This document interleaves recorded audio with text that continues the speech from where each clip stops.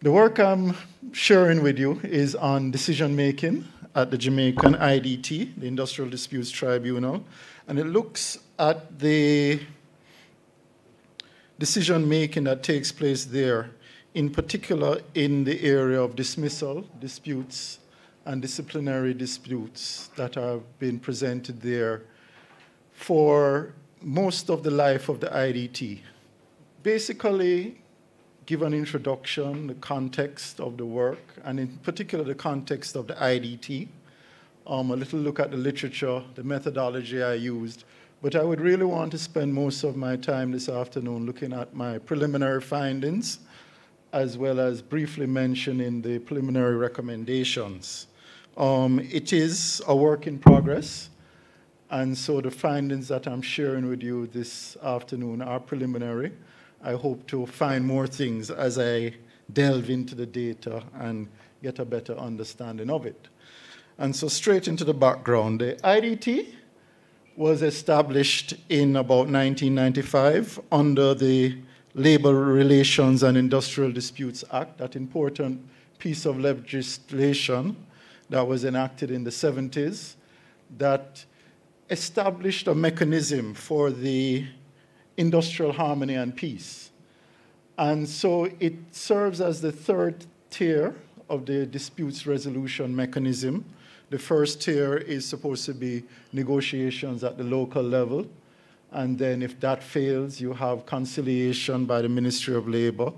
And then the Industrial Disputes Tribunal is to be the third tier, where the dispute is now presented to arbitrators, and they make a binding decision on the disputed matter. As we know, however, and most of you know, it often doesn't stop there, and sometimes the awards of the IDT are challenged in the court system, and it can go all the way up to the Privy Council, but those challenges would be primarily on points of law and not on the substance of the award per se. The IDT plays this critical role in achieving and maintaining industrial peace in Jamaica. And so the rationale for the study is that the IDT has been around playing this important role, but it hasn't been thoroughly examined for the close to 40 years of its history and its existence. And importantly, I think we need to have an understanding of the decision-making process and some of the factors that influence the decision-making of this important institution. So the purpose of the study is to not only identify, but also to perhaps quantify those factors that influence the decisions made by the IDT in its dismissal and discipline disputes. And so for those of you who are familiar with the IDT, you know that a number of disputes go there, but we can put them into different categories. And so you have disputes over wages and working conditions, which you could consider disputes of interest. You have disputes over discipline and dismissals, which could be considered disputes of rights. And then you also have this smaller third category, which are your disputes over bargaining rights, which form a special category, and it's a special role that the IDT plays in terms of helping to determine and make smooth that process of establishing bargaining rights in, or unions as getting their bargaining rights in organizations. So the focus of my study is on those dismissal and discipline disputes. And in fact, most of the disputes were actually dismissal disputes. There were very few discipline disputes, and so most of the attention is really on the dismissal side. The key research questions: what is influencing the decisions? And in particular, are these decisions influenced by the people involved in the process? The grievant, who is appearing before the IDT, as well as is it being influenced by who the arbitrators are and their backgrounds? And then also looked at to what extent were the decisions influenced by characteristics of the process involved? And in particular, I focused on the whole issue of legalism, where looking at it primarily from the perspective of the involvement of lawyers representing grievance, as well as whether the arbitrators were lawyers and had legal backgrounds. And I also looked at the whole issue of time. The length of time it was taken to settle those disputes, the time that the IDT took to hear the matter and present a decision, and how time and the length of time it took impacted on their decision making. The basic conceptual model that I have is where you have the IDT decisions, and it can be influenced by two sets of things: facts that relate to the case, and that is the ideal, where they just consider what is important and they use that to make the decision. And then you have now factors that are outside of the case, extraneous matters that sometimes influence people's decision making. And so the idea is to try and get an understanding of what factors outside of the case have an impact on the IDT's decisions. And I will talk a bit more about the model and some of the attributes of the model as we go through the presentation. The significance of the study: it is the first in-depth study, empirical study of the IDT and its operations, covering a large portion of its history. The parties who present themselves and represent people at the IDT and grievance and employers, they need to know and understand how the decisions of the IDT are made, so that they both on both sides, interestingly, can improve their success rate at the IDT.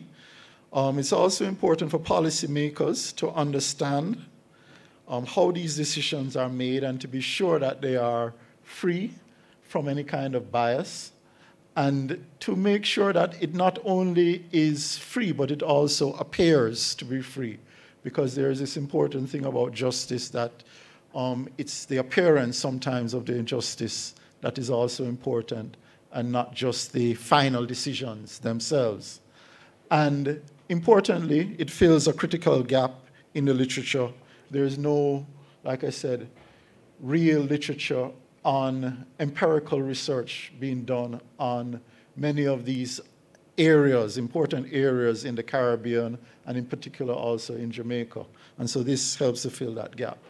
In terms of the context, the IDT is a little different from a lot of the arbitration that takes place in other jurisdictions around the world.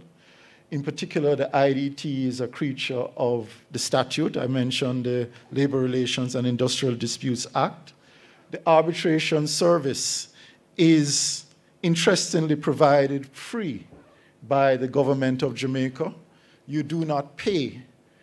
The grievant nor the company pays the arbitrator, and this is something that is unique in the Jamaican environment, even though we often hear about budget constraints and things like that. In other jurisdictions, if you want arbitration, the parties split the bill to pay for the arbitrator. In Jamaica, from inception, the government has covered that cost and provided an elaborate, support structure with stenotypists, secretaries, legal experts to support the arbitrators and their decision makers. What is also unique about the Jamaican IDT and distinguishes it from a lot of the arbitration that takes place in the USA and Canada is the fact that we use these three-member panels to hear the disputes and to make decisions. And the panel has a chairman, and it also has two reps, one who is assigned as an employer rep, and the other one who is assigned as a worker rep. And although they have these titles, they are, all three are expected to be independent and to give balanced judgments. And what is the decision is the outcome of the majority of the members. In terms of the literature, there are a number of streams in the literature that look at things that focus on the principles behind some of the decision making, the people, whether it is the arbitrator, the grievance, and their attributes, as well as the processes, and focusing on things like the extent of legal representation and the time issues have also been given some amount of attention in the literature. From a methodological perspective, you have, again, two main streams. You have studies, the empirical studies that have been based on experiments, and those that have been based on field studies. The experiments sometimes use students as subjects, sometimes they use practicing arbitrators, and very often what they do is they present these groups with hypothetical cases. And then you have the field studies that actually focus on the published arbitration awards. And in terms of geographic coverage, a lot of the work or a lot of the literature focuses on jurisdictions in the United States, Canada, UK. And there is a little bit of Jamaican literature as well. And so just to mention some of the Jamaican literature, you have the classics like the work by George Eaton, Gershon Field, as well as some seminal contemporary works by our own Noel Cowell, Dr. Noel Cowell, as well as our own Dr. Orville Taylor. And there are as well some empirical studies, primarily descriptive empirical studies that have been put out by the JTURDC and that have also been done by students at the University College of the Caribbean. In terms of the methodology, my study was a field study, so I went into the IDT and I looked at the IDT awards for that entire period, 1975 to 2012. I focused primarily on the dismissal awards. In all, for that 37 or 30-odd year period, over 1,000 awards have been handed down, but approximately 400 of those awards were dismissal and disciplinary awards. And so that was basically the population. And I used the entire listing of the 400 awards as a sample frame, and I drew a random sample from that of 140 awards. In terms of data collection, it involved us going into the IDT, accessing the awards, doing a content analysis. So I led a small team of persons, including an assistant who I recruited my son, who is here supporting me, as well as another assistant, and we spent about a month last year this time at the IDT digging through dusty files and trying to get as much data as we could out of the process. We coded it, we entered it in SPSS, and we did some initial analysis. The type of analysis we want to do is logistic regression, and I have done a round or two of that, and I still have more to do in that area. In terms of the preliminary findings, there is basically an even split. So in terms of understanding the IDT decisions, somebody and the decisions in terms of dismissal disputes, somebody would have been dismissed from an organization and they would have felt that they were wrongly dismissed. They are the grievant, and they would have registered that grievance, and it would have reached now the third tier, the IDT, and the IDT now decides, was that dismissal justified or unjustified? If it is justified, they're basically saying that the management was correct in its action. If it is unjustified, they're basically saying that the management was wrong, and the worker should either be compensated or given back their job, or some corrective action be taken if necessary. And so what we're seeing there is that you have this half and half split, which is fairly good. Looking again back at the model and just pointing out that these now are the factors outside of the case that I focused on: gender, legalism, and time, and especially for this presentation, that's where the focus is. And I've also added this one of the grievant representation and looking at the success rates of these representatives of these grievants. So the first area is gender, and it's important to note that there is no female chairman or deputy chairman. And so you have a chairman of the entire IDT, and then you have other panels, and you have the deputy chairman sitting on these panels. And so there's no female in either role for the 30-odd years of the history of the IDT. And I see my the ladies are shaking their head. And so the 51% movement needs to perhaps latch on to the IDT and advocate for change in that area. It's also interesting to note, sorry, let me back up, that there are very few female worker and employer reps at the IDT. I think for the sample that I drew of 140 awards, only twice or three times were women there. I think there was one female employer rep and one female worker rep.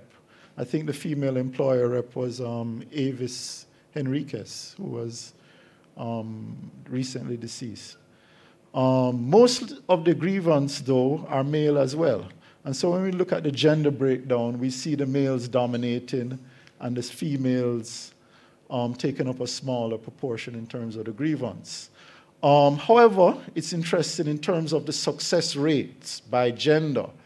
The women were much more successful than the men.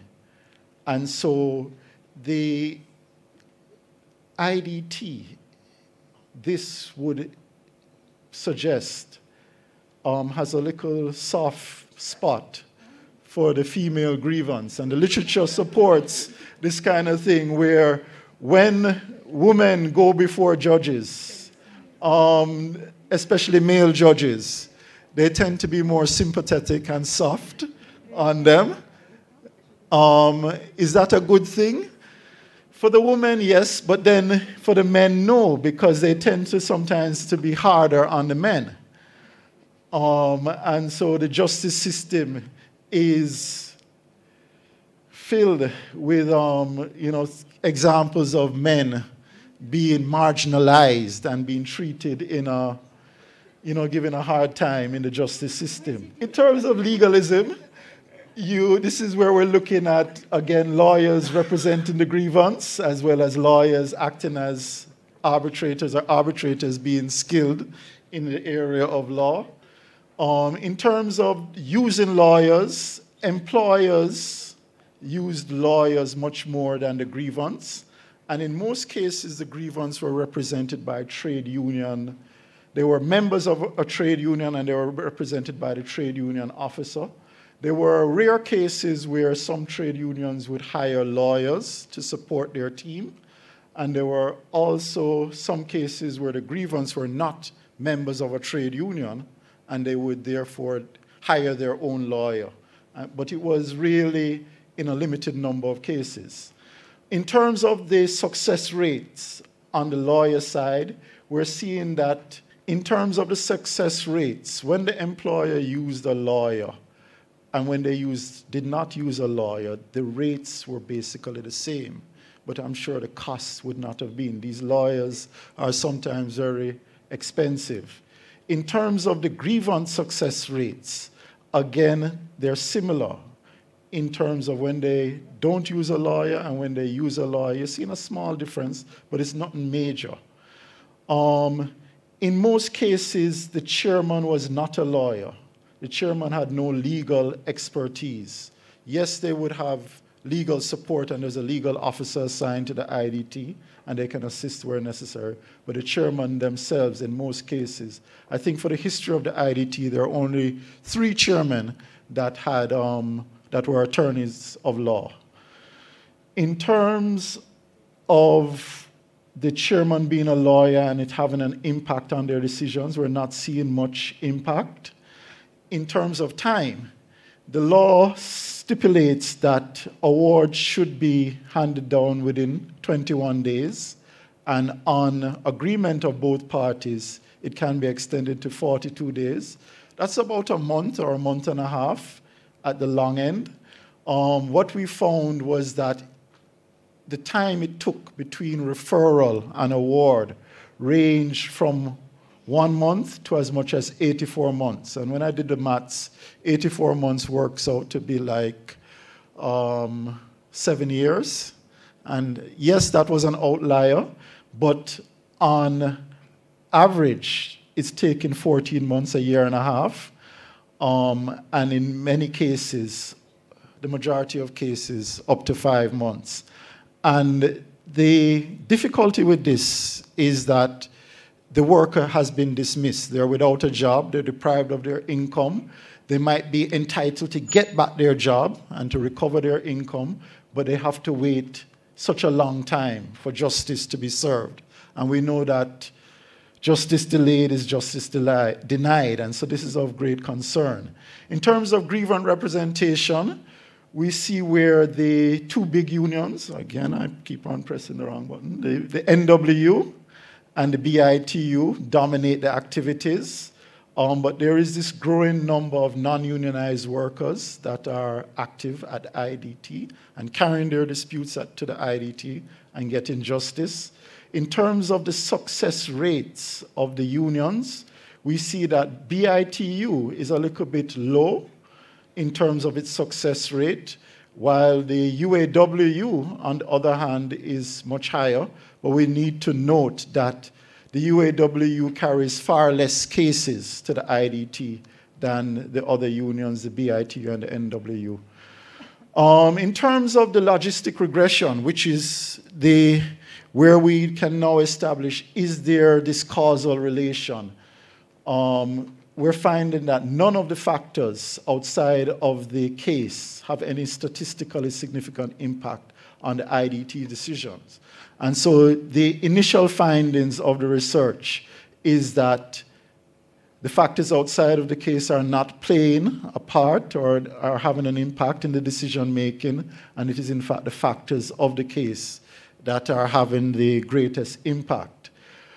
The challenge, though, is that we cannot measure this, and so we can only reach this conclusion by default. By not finding anything there, we can then say it's these things.